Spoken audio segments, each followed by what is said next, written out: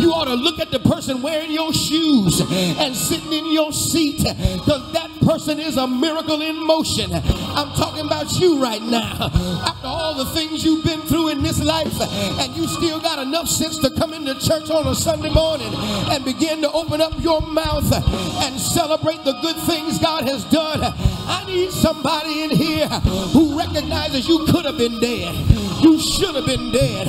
You would have been dead if the enemy had had his way. But God gave you another chance. God gave you another opportunity. He woke you up to brand new mercies. You made it all the way to 3826 Wheeler. You walked all the way from that parking lot. You found you a seat in the sanctuary. So since you're here, don't make sense to act like you don't know why you're here.